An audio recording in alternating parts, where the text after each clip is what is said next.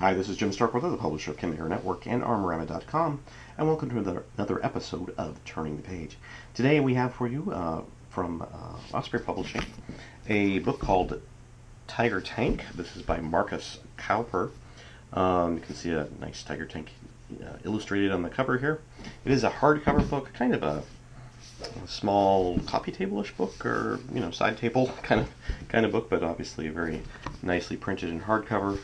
On the back here it shows some text with the most famous tank of World War II. The German Tiger was a monster of a machine that dominated the battlefields of Europe and cemented its reputation as near invincibility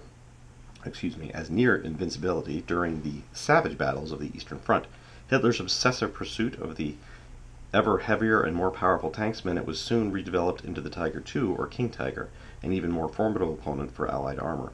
Drawing on a wealth of research, detailed artwork, and contemporary photographs, this is a complete guide to these iconic machines, exploring their strengths, weaknesses, and successes on the battlefield as they dueled against the best the Allies had to offer. And it looks like this book runs about £7, $12, or $14 Canadian. So let's go ahead and take a peek, or a flip through, shall we? I'm going to raise my camera up a little bit, otherwise I won't be able to actually turn the pages. So, but anyways, here we go.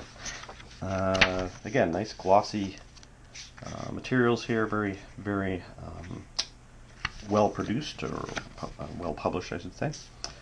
This one, the table of contents includes introduction, chronology, design and development, technical specifications, crew training and organization, Tigers versus Allied armor, conclusion, glossaries and abbreviation, and index.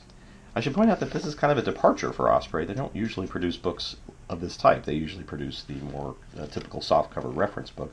So it must have been thought that the Tiger is such an iconic tank that a hardcover book like this may be more interested, or may be found more interesting by groups other than just modelers, historians, gamers, people just like, who like machines of this type and so forth.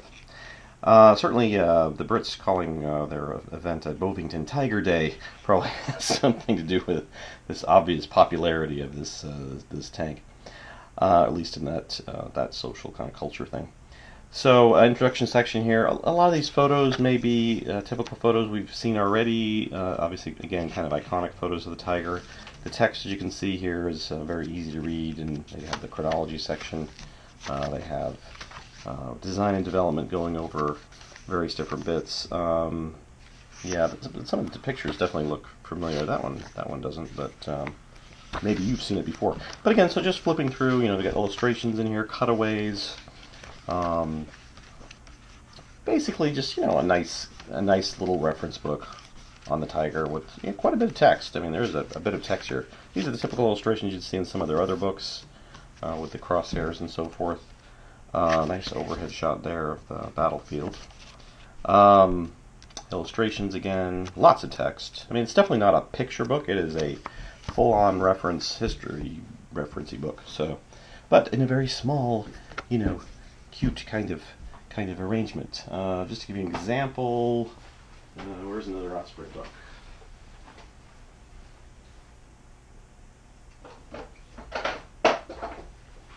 Now I'm going to have to edit this.